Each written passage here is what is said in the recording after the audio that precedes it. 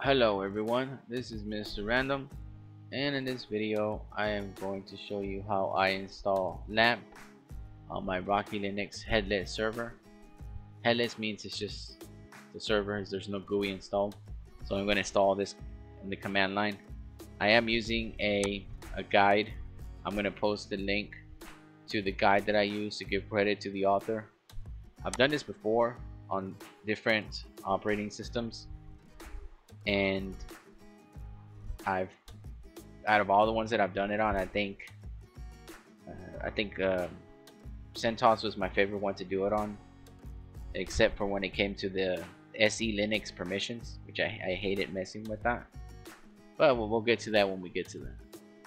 So the first thing we want to do is whenever you're typing in commands, you're gonna want to hit sudo and do the command. Me, I just log in as root. Well, I log in and then I change to root. So I hate typing in sudo every single time or whatever. So we're gonna make sure we're up to date. So I'm gonna use yum. I use that all the time to do run commands, but in the instructions it says to use DNF. Technically DNF and yum are the same thing, as far as trying to make it simple. DNF is the current way of doing this, but yum was around for decades, or a decade or two. So what happens is when you type in yum, the computer will automatically substitute DNF in the background for you. And not to get it more complicated than that, but that's how simply it does that. Okay, so we won't get too advanced into that. There's other things to it. So anyways, yum upgrade. Okay, so all that's good. So then we want to, first thing we want to do is install the web server.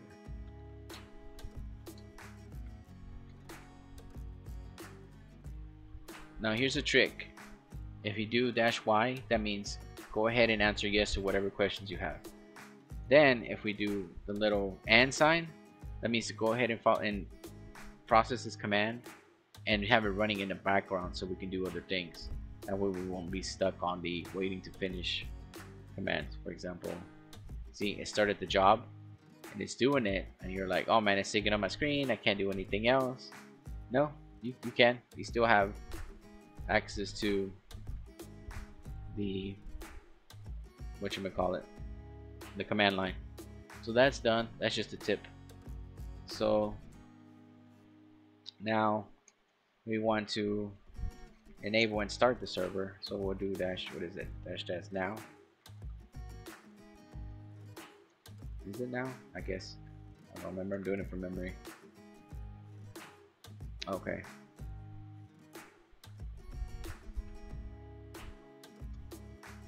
Okay. What? System. Oh, I forgot to control enable. Oh my god.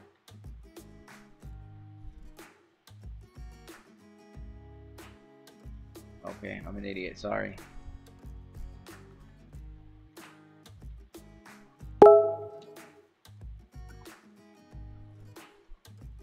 There we go. System control enable dash now HTTP. So what that does is enables the service and it starts it at the same time.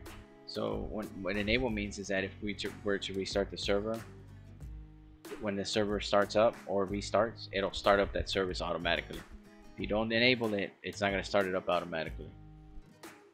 And if you want to check on any of these services to make sure they're running, all you got to do is system control status, and we'll do like HTTPD, and see it's running. If there was any kind of errors, it would tell us there, stuff like that. So it's listening on port 80, which is normal. So clear that out, and just for grins, we'll type in what's the IP address here?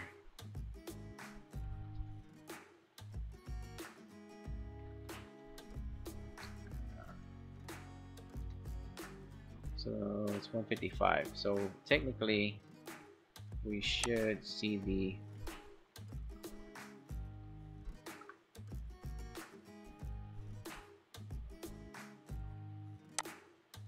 Apache server running if it is running.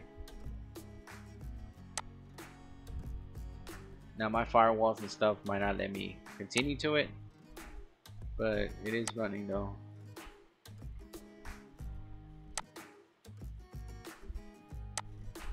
Okay, well I know it's running. My firewall won't let me reach it, but this is what you see. I'll show you a description of what you're gonna see, which is this. That's what you would see. But again, you're not gonna see it on mine because my firewall is blocking it and my security stuff. Now we're gonna install PHP.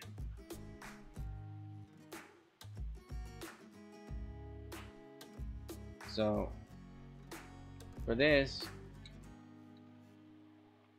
we want to show what modules are set up. So the latest one is PHP 8, and the example is just to do PHP 4, 7.4, but we're gonna do 8. Now you can do 7.4 just like the example scripts or the tutorial, whatever, but I'm gonna do 8 because that's how I roll.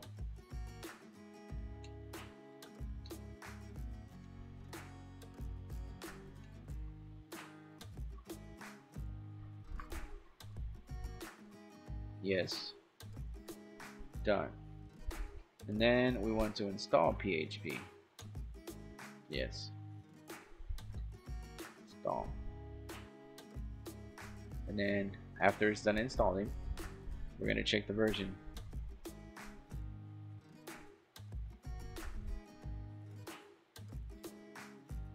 There it goes. So this, we also want to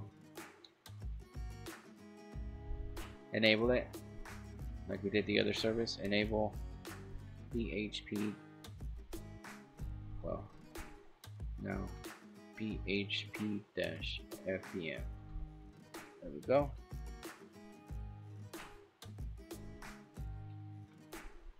Clear all that out. Now we want to install our SQL server, which is MariaDB.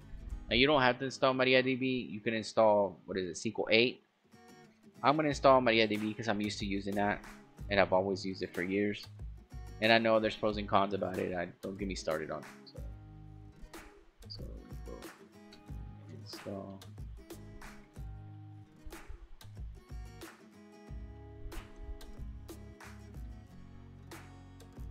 Yes.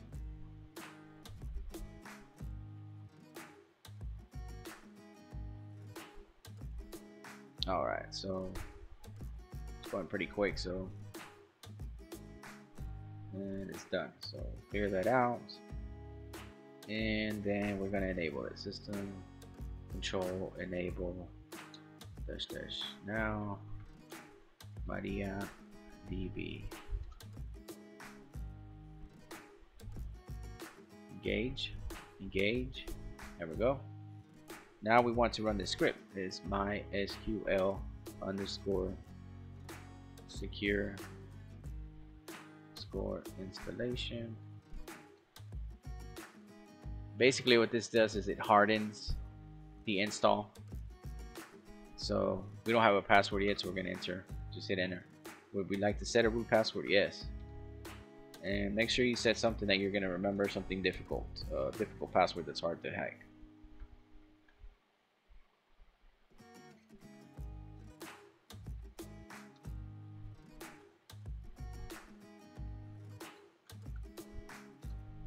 Okay, remove anonymous users, yes. Disable root login remotely, yes. Test databases and access, remove that, yes. Reload, yes. Alright, done with that. Clear that crap out. Now